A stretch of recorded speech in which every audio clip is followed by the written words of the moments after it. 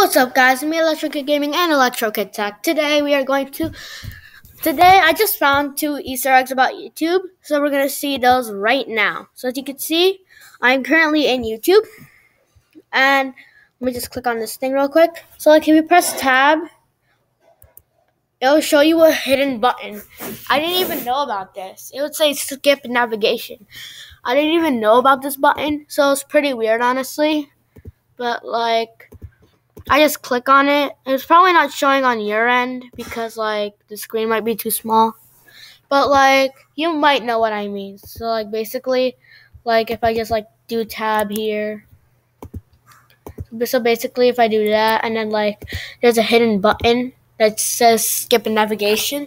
It's insane. I never even knew this existed. So the second Easter egg that I just found, like let's say I pull up a video.